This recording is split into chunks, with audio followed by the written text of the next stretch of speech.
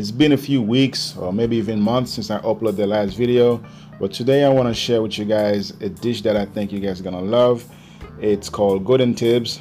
It's an Ethiopian style of steak with onions, with tomatoes, but for the sake of this video, we're gonna do a 14-ounce strip steak. You can use filet or ribeye, any piece of meat that is a good quality meat that is easy to saute.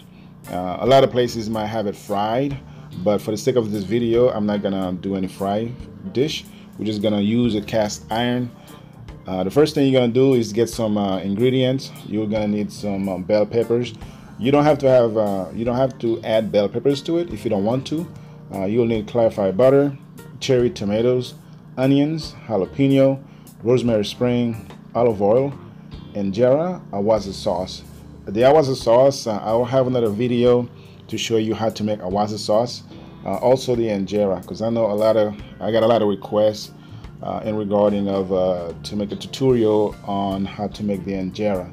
I promise you guys I will do my best to upload a video in the near weeks.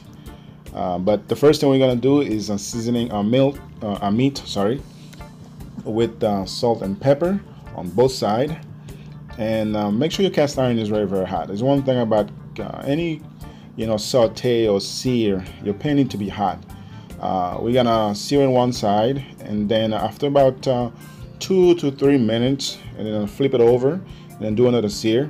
And as you can see with the garlic, I do not add the garlic into the cast iron, because if we do so, then your garlic will burn before your meat is actually seared. And the fact that we don't add our vegetables yet, you need to keep in mind that we're gonna cook everything in the same pan.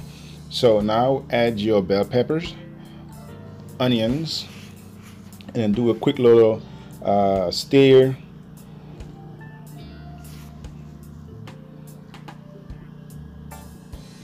And then we're just gonna leave it cooked, and then we add our Berbere right on top, and then we'll do a quick little stir.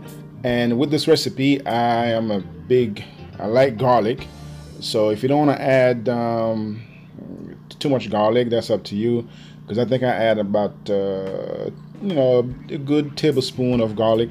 Like I said, I love garlic. Maybe you can cut it down in half. That's all up to you. And then we're gonna add our jalapenos to the dish. Do a quick little stir. As I said, with the steak, you can actually put it on the grill if you want to, or maybe you might want to do the vegetable on the side, kind of like add,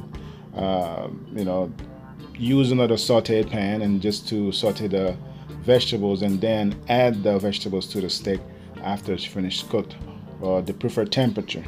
Like me, I like my steak rare to medium, but this dish on Goden Tibs is always well done. So I don't think I've never been to a restaurant that actually serve it mid rare, unless if it's like another dish called Goden, which is kind of like a raw, uncooked meat. But overall, you can, they'll have it well done. So now we're gonna put in the oven. We're gonna let it be in the oven for about let's say 4 minutes maximum. And then always, when you cooking steak, always rest your meat. You don't want to cook your steak right away. As soon as you get out of the oven or off the grill, then you start cut it with a knife. That is a no-no. So what's gonna happen, you're gonna release all the juice from the steak, and then the steak gonna be tend to be a bit dry. So you want to rest the steak for a little while, for maybe about a minute or so, and then we're gonna slice the steak at an angle. And on the plate, I have 2 dots of the Awaze on the plate, and then with the tomato and the cherry, everything else right on top of the steak. And then we use Injera. And so far as the presentation, you can do whatever you prefer. It's not ideal you have to present it the way I showed you on the video, but it just looked nice, especially if you have a guest over that you want to do something nice. Hey, there you have it. So this is Goden Tibs.